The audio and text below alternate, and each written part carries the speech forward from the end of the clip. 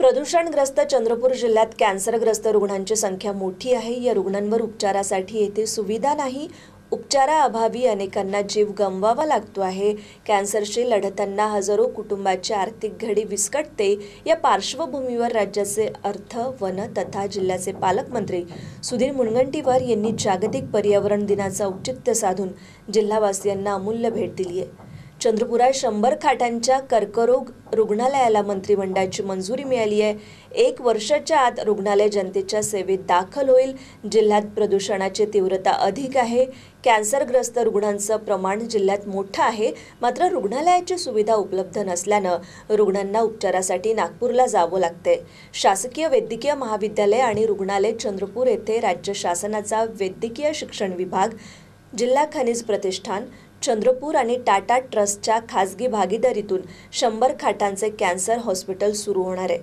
या हॉस्पिटलचा लगतच्या जिल्ह्यातील रुग्णांना लाभ होणार आहे।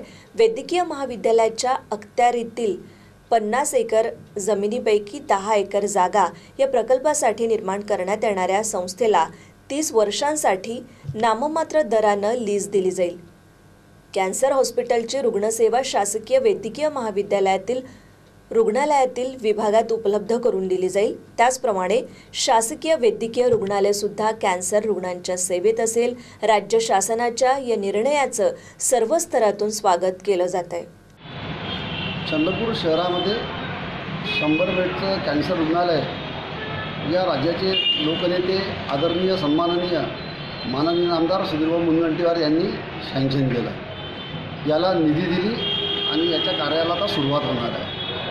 मला असं वाटते की दारूबंदीनंतरचा हा जनतेच्या अंतःकरणातला सर्वात मोठा विषय आहे। चंद्रपूर जिल्हा हा प्रदूषणाने व्याप्त झालेला जिल्हा आहे। इथे कोळशाच्या खाणी असो, CTPS सारखं एक मोठं पॉवर प्लांट असो किंवा सिमेंट फॅक्टरीज असो किंवा हजारो कंपन्या आहेत।